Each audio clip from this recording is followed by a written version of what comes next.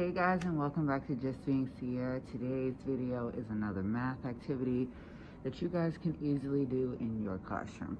So starting this week, first grade is doing different math bins.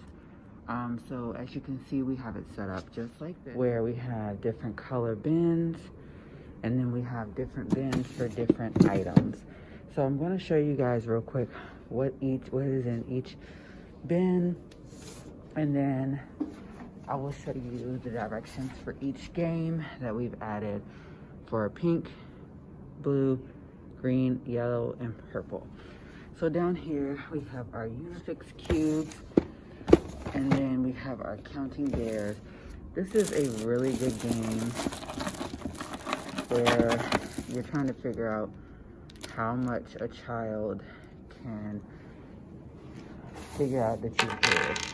So you tell the child, I have 5 bears, I'm gonna hide some. They close their eyes, you take some away. They need to say that you took 3.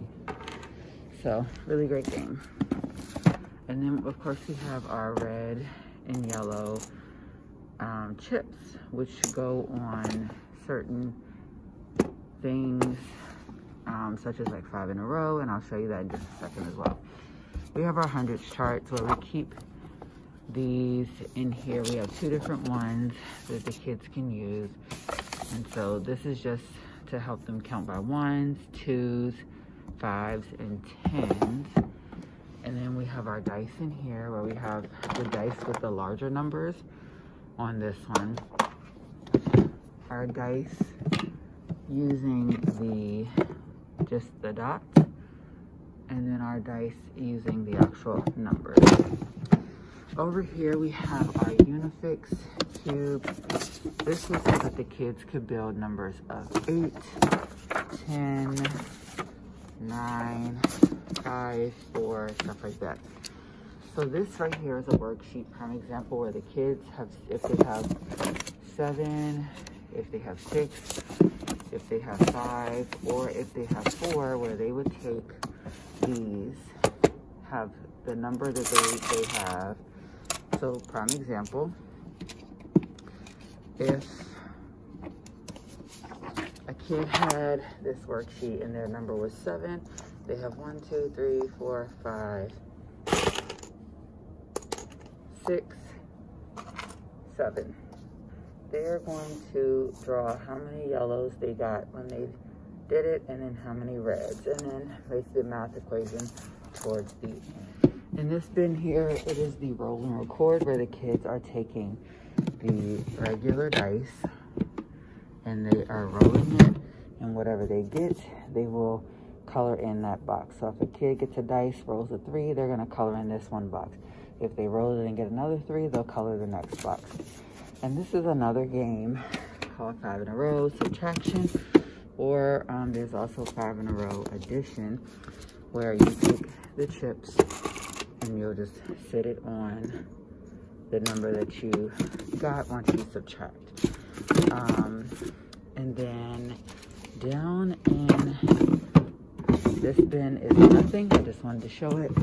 So this purple bin. The purple bin now is a game where you arrange the cards face down just like this. Each person will pick up 2 cards. Each person will add their 2 cards together, and the person with the highest wins all the cards. Yellow bin is a game where the kids are putting the cards face down, again just like this.